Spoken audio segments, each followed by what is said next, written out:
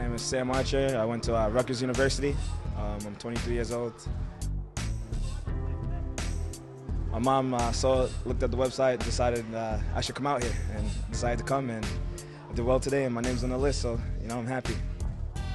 I was at Rapids for preseason. I was there like the whole preseason, then got cut at the last second. Unfortunate, So it's not my first time with the MLS team.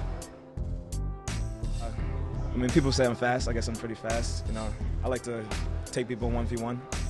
When I was younger, I watched Henry a lot. I like the style he plays. Beat guys with his speed, and that's what I try to do. I like to watch Neymar.